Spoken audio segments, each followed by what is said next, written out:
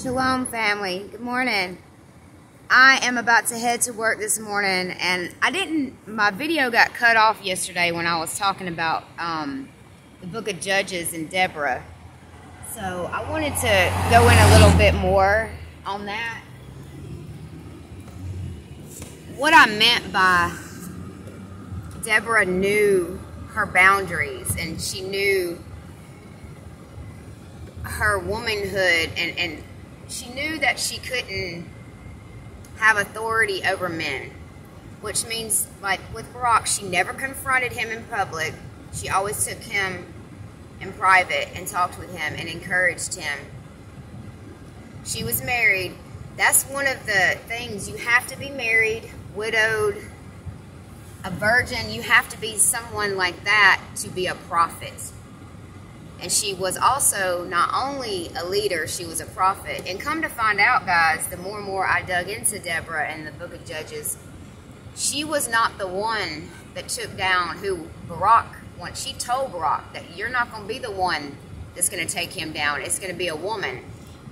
And I thought it was Deborah that did this, but it was actually a woman, Jael, what's her name? It started with a J.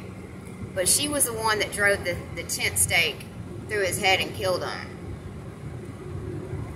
But she was a prophet.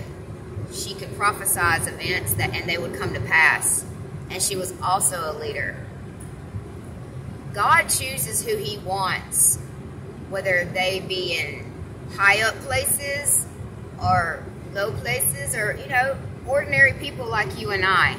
If he wants to get his message out there, that's what he's going to do. He's going to use people. But it has to be ordained by God. There's a lot of women nowadays that want to rule over men that are not ordained by God. That was my point. And there's a lot of women that will never submit to a man, and that's why they continue to stay single, or they have broken marriages and relationships, or they never have children. A lot of them is because they can never submit to a man. They'll never submit to God, and they'll never submit to a man.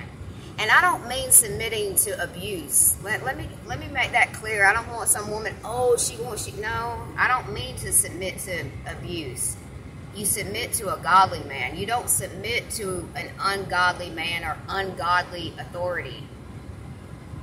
I mean, that would be like me saying, and when you get to the book of Revelation, you're going to submit to the Antichrist, which will be a man.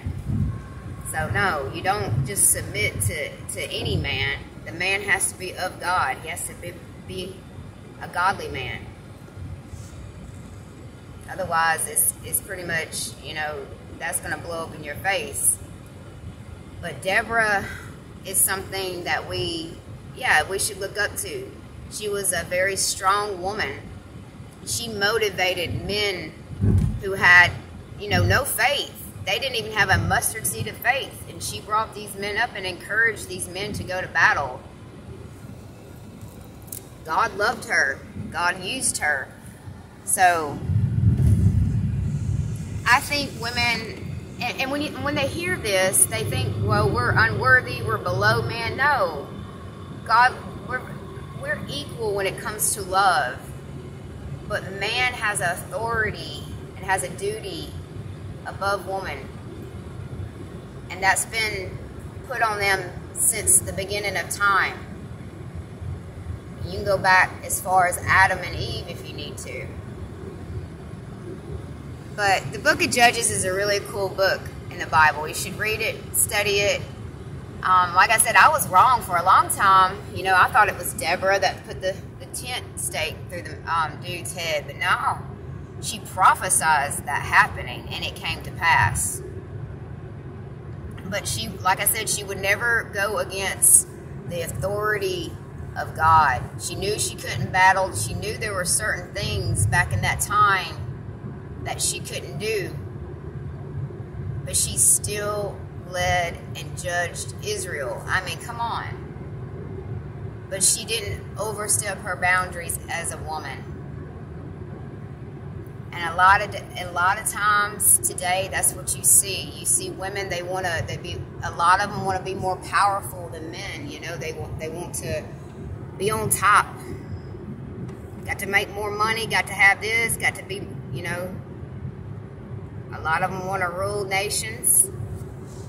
And there again, I'm not saying that's such a bad thing, but is that woman a woman of God? Because I tell you one thing, whatever y'all think this is in there right now, that is not a woman of God.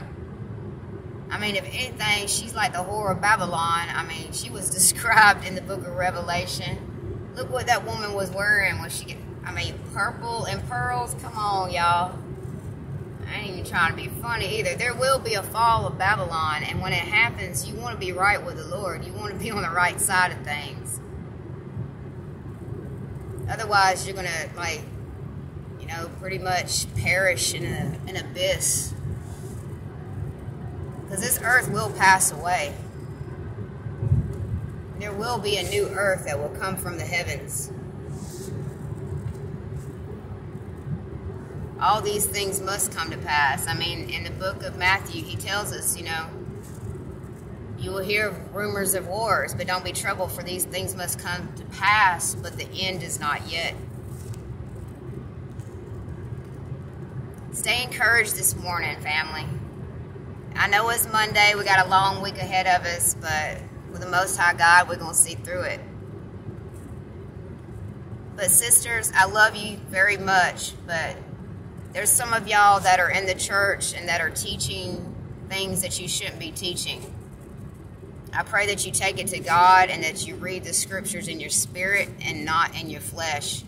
Because, yeah, some of those scriptures make us feel some type of way. That's the point. The book is not always meant to make you feel all good inside. Sometimes you need conviction. Sometimes you need to be corrected.